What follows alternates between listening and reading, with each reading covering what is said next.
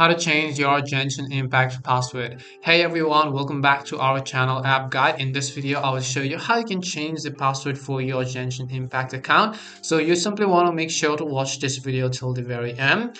Now the first thing you have to do is you have to go to the official website, which is genshin.mihoyo.com. I'll also make sure to drop this link down in the description, so just go ahead and check that out if you want to. Once you go to the official website, now you'll basically see this kind of interface where you need to click on the option called official site, which is at the top right hand side, as you can see.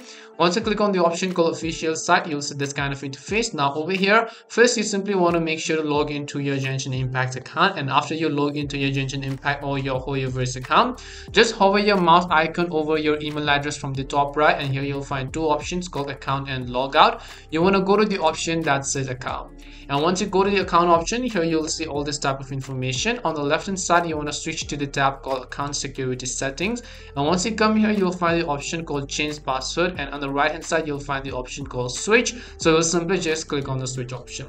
Now the very first thing you have to do is you have to send a verification code to this email. Now this is just then in order to verify that the person trying to change the password is actually the owner himself or not. So I'll just click on the option called send. Now once you click on the send option over here, we will receive a verification code on our email. So first of all, we're also going to go ahead and verify this captcha. Now as you can see, it says that it has sent a code. Now what we want to do is we want to log into our mail depending upon whichever mailing services you use. In this case, my Yahoo account is linked with my Genshin Impact account, so I'm going to refresh it a couple of times in order to see I have received any type of mail from Genshin Impact. So as you can see at the very top, I have received an email from Hoyoverse. So I just need to click on it. Now once you click on that specific email, you'll be able to see these kind of options. Now you just have to look for the code over here. I'll just copy the code. We're going to come back and then we're going to just paste that specific code, and I'm just going to click on the next option.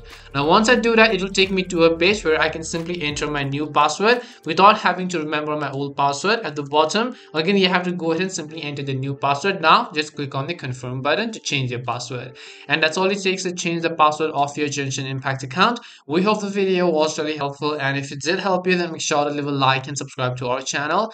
If you've got any more questions, feel free to leave them down. Thank you very much for watching, and see you soon in our next video.